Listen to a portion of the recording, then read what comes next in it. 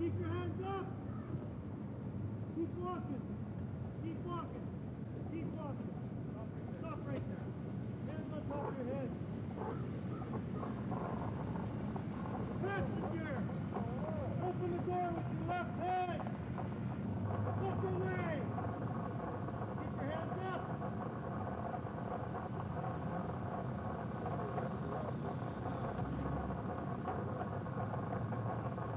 Let it go.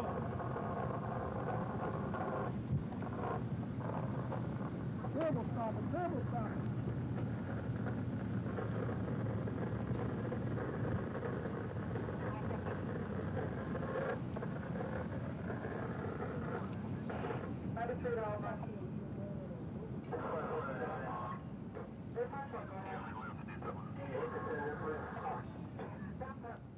Store owner Dave Douglas was in the middle of things today.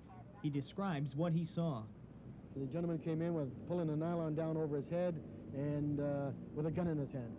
He told us to empty the showcases of the particular merchandise and to put it in. While doing so, he got all the staff down on the floor, again pointing the gun at them, and we, of course, emptied the showcases and gave it to him. As he ran out the door, we gave pursuit. And Douglas didn't give a second thought to the action he took today.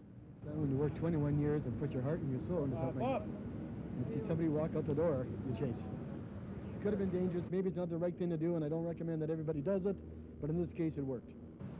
No shots were fired during the robbery or the police arrest, and none of the store's employees were hurt. Jamie Shelley, TBT News.